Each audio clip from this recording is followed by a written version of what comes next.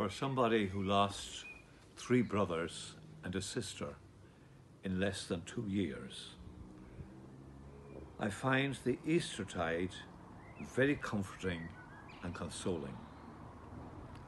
Easter is a feast that encourages us to look for new beginnings in what appear to be dead ends.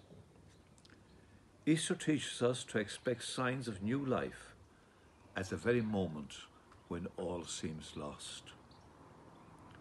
The women went to the tomb expecting a meeting with death. Instead, they were met with an angel who declared that the one who had died had risen. The women were filled with awe and great joy. A transformation had taken place in their lives. Their expectations were shattered. God had stepped into their lives and had done much more than they could have ever imagined. God steps into our lives also in our time of sadness and sorrow. After we had buried my brother Jerry, we went for a meal to a local hotel. And towards the end of the meal, my nephew said, "I'd like to go to Dad's grave before it gets dark." And everybody sitting around the table said, "We'd like to go too." By the time we got there, it was already dark. The only light we had was the torchlight from our iPhones. About 20 to 30 of us stood around the grave, and I said, "I'd like to lead you in a decade of the Rosary."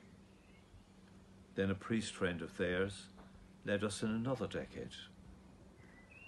And then one of his sons, my nephew, said, "Ma'am, would you like to say a decade?" And when she had finished, one of the grandchildren, a 10-year-old, crowed up, "Could the grandchildren lead a decade?" And immediately they all joined in, leading us in the Rosary. After her niece had said the final decade, she invited her mother to lead us in the family prayer, and every one of them joined in.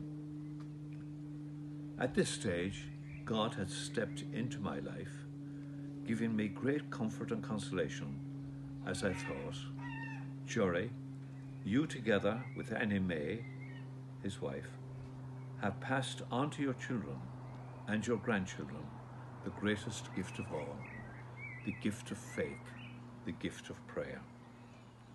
For me, this was indeed a resurrection experience.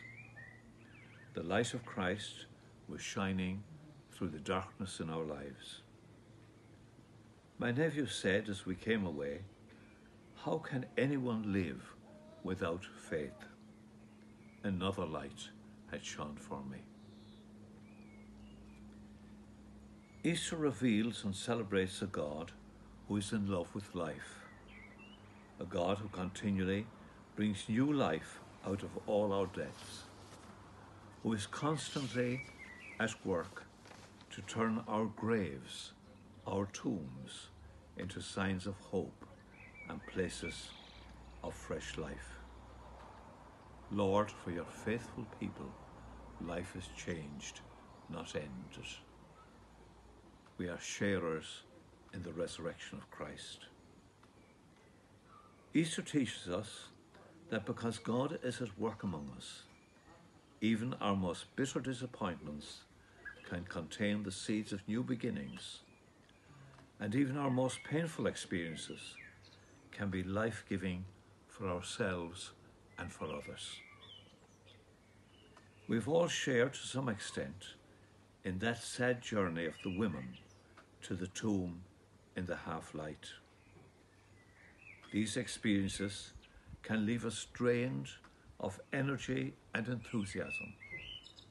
They can take many forms: the pain of bereavement, the agony of personal failure, a decline in health, old age. Easter assures us that God can work even in such dark places. God is constantly at work in our lives bringing life out of death, transforming seeming dead ends into doorways to life.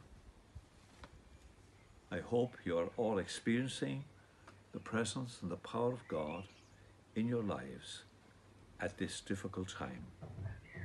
God bless you all, and let us pray for each other. Amen.